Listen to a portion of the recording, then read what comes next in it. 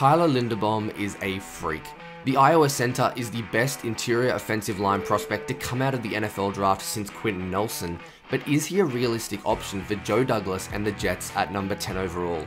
We know he traded up for AVT last year, he values the trenches, but will that be enough? Let's take a look at the film and I'll show you why Linderbaum is such a freak.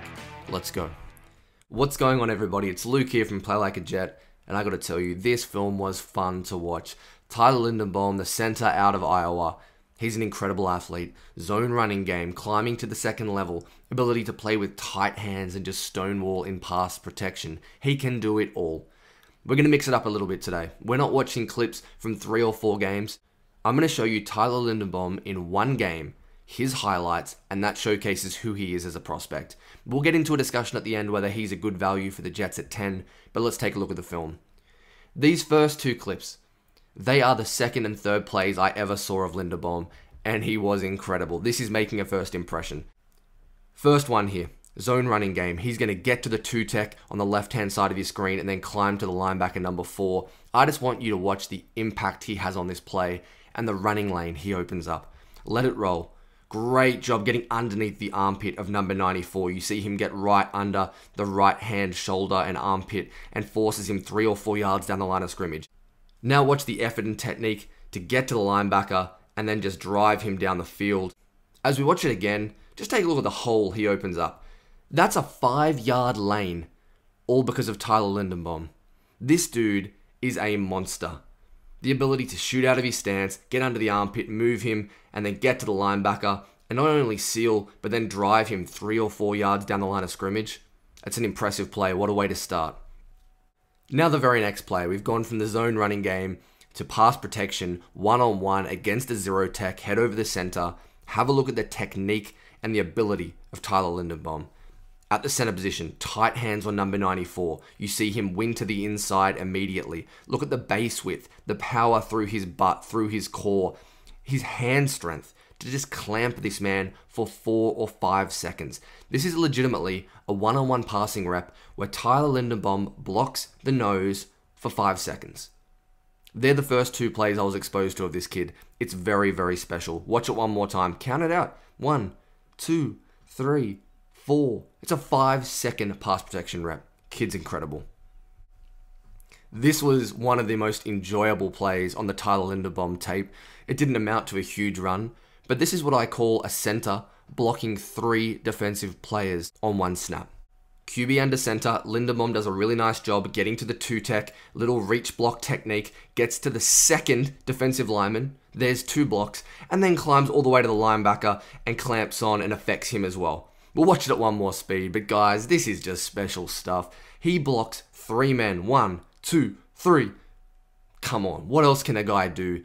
This is a generational prospect, and I know that word gets thrown out a hell of a lot. This is the best center that we've seen come out of the draft in 10 plus years. And as I said in the intro, he's the best interior offensive lineman to come out since Quinton Nelson. 1, 2, 3. Tyler Linderbaum, man, I tell you.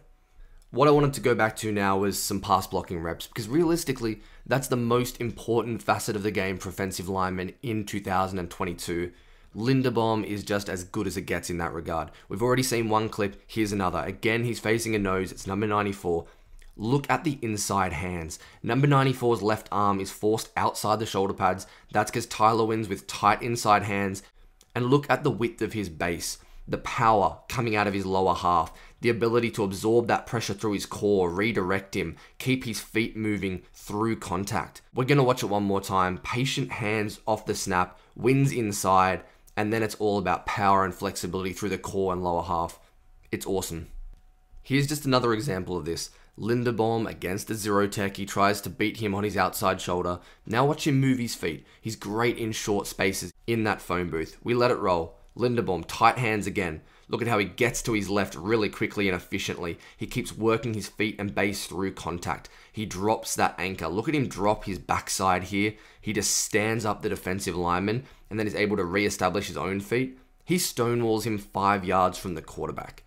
I know these clips look really similar, and some people may not find this particularly interesting, but the technique and the consistency of his mechanics, his hand placement, his base width, his ability to anchor and stonewall, his power, this is what makes this kid a top 10 prospect. I'm not sure Joe will take him there, but he's that caliber of player. Let's finish by looking at his vision though, an important part of the position for a center. When you're not blocking someone one-on-one and you have to search for work or be patient with your eyes and your hands, how does he fare? Such a cerebral talent at the center position. He's going to see a little stunt develop here on his left-hand side. Number 78 and 73 don't do a great job picking it up. The guard gets sucked, doesn't feel the contact and the pickup of the tackle. Watch Linderbaum though. He feels it. He does a great job recognizing the stunt. Again, inside hands, force meets force, the ability to stonewall that defensive end. It's like you draw it up in a textbook. It's just a phenomenal example of vision, ability to see that unfolding, and then have the play strength, the wherewithal, the tight hands to finish the play. That's Tyler Linderbaum in pass pro, and he's simply superb. So guys, that's a wrap on the Tyler Linderbaum tape.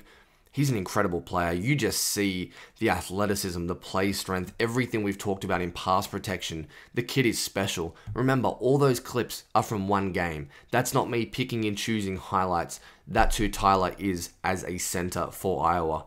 Now, is he the best fit for the Jets at number 10? Look, he'd be incredible in this scheme. The fit and the talent matches up perfectly to the number 10 pick.